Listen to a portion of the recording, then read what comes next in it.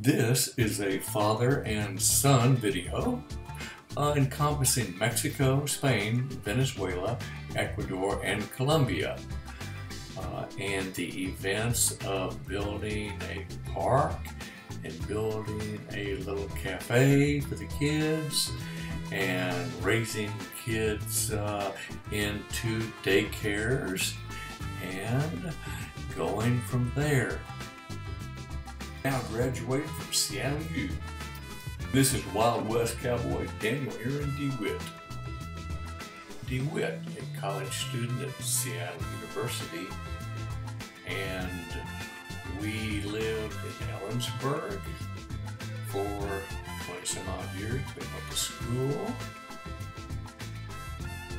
These are some of the places that were in Ellensburg then. They're not exactly there now, but they were great places for kids to grow up and enjoy a community friendship with other people.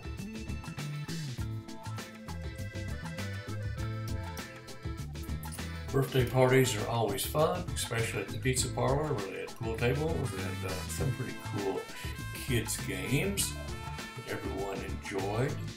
But our main project began creating a tribute center to Pope John Paul, someone I met in Christchurch, New Zealand back in 1986. And so we built this in the summer, father, son, with a little bit of help.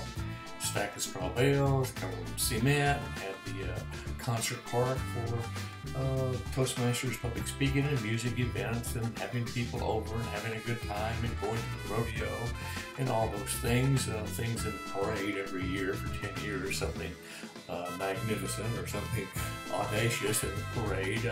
Having lots of fun out in the country with four-wheelers and all sorts of events, and a nice home to grow up in for the kids. I guess you could blame it on Pope John Paul, who I spent an afternoon with in New Zealand back in '86, for some sort of later calling that kind of called me out of my residential situation to Spain and Venezuela, Ecuador, and Colombia, on I guess what I call as a mission, his mission to spread his word that I seem to have absorbed sitting with him for 2 hours in Christchurch. And so that is what this video is beginning to develop historically, looking back on my work with families and people in those 3 countries, the church in Venezuela, and what's happening there now to see if there's any application for his insight upon humanity, Pope John Paul.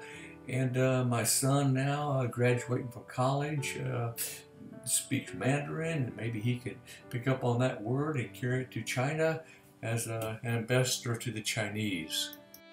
My son Dan, we attended a lot of churches in Ellensburg and also in Yakima, because I was brought up in the Greek Orthodox Church in Dallas, which gave me a passport, you might say, to all the denominations. And so I attended basically all the churches I think every church in Dallas that I knew of, going every Sunday, and also Yakima. And actually used my Greek beginnings as a passport to all these denominations, and then kind of worked my way through to 2-year studies with the Mormons to understand their context of America early, and was baptized with the bishop, and then I considered that my MA, and then went on to get my PhD, so to speak, symbolically, from the Archbishop of Cuenca, Ecuador, Archbishop Cisneros. And that brings me back to here now. What does all this mean? I had a website in Venezuela we made. It was like the 96 Thesis of Martin Luther pinned on the doors of Wittenberg, saying, hey, what's going on in this Bolivar revolution? It's not taking your country in the right direction. You know, how can you become like a Donald Trump person and employ good economics and good democratic principles in your country instead of totalitarian regimes? Times of that are enough. It's time to find a new beginning. So here is the algorithm from Pope John Paul and Cardinal Ratzinger, put together with a message of a new beginning.